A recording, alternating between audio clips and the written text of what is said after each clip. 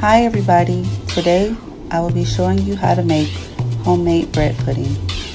To get started with this recipe, you need 1 loaf of day-old bread, some milk, 2 eggs, and butter or margarine substitute. You then want to add 1 cup of milk and 1 cup of sugar to a saucepan that's heated on low, stirring it all together until it's nice and smooth. You'll then want to cut your bread into squares and place it in a 9x12 casserole dish.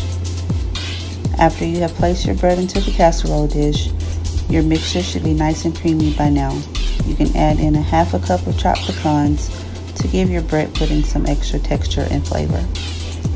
You want to up the heat just a bit until it gets to a nice creamy boil.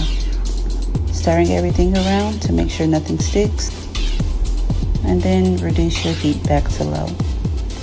Once the heat has been reduced to low, you want to turn it down and let it cool. While it's cool, add in 2 beaten eggs. Go ahead and mix your eggs in until everything is coated evenly. Once this is done, you'll then want to go ahead and pour the mixture over your bread. As you're pouring the mixture over the bread, you want to be sure that you're covering all parts of the dish, making sure that everything is coated nice and evenly. Now your bread pudding is ready to enter the oven on 350 degrees for about 30 to 45 minutes. Now it's time to go ahead and remove the pudding from the oven, and there you go, homemade bread pudding fresh out the oven.